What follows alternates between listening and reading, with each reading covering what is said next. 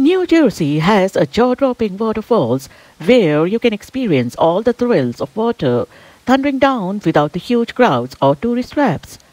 From natural wonder to the birthplace of the American Industrial Revolution, the Great Falls remains a jewel of New Jersey and the nation.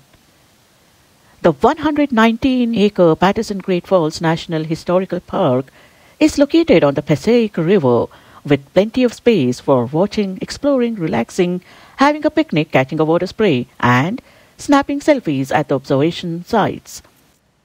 The Paterson Great Falls are 77 feet high and 260 feet wide.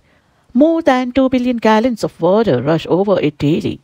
It is the second largest waterfall by volume in the east of the Mississippi River, behind only Niagara Falls.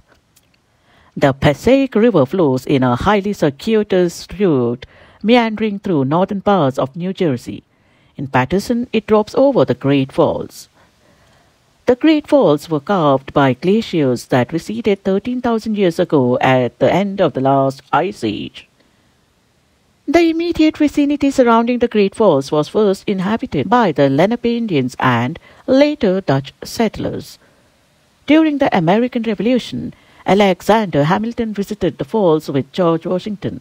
Hamilton returned in 1791 to plan America's first industrial city, Paterson. In the next 200-plus years, the falls powered manufacturing plants in Paterson and played a major role in the industrial development of New Jersey. The Great Falls was designated a National Historical Landmark in 1976. President Gerald Ford attended the ceremony. In 2009, the falls were designated a National Historical Park. In 2016, more than 177,000 people visited the falls. Since its creation in 1998, PVSC's award-winning river restoration program has been charged with preserving and protecting over 100 miles of area waterways. The signature effort consists of at least 2 cleanups per year of the Great Falls. Passaic is located north of Newark on the Passaic River. It was first settled in 1678 by Dutch traders as Equaganong Township.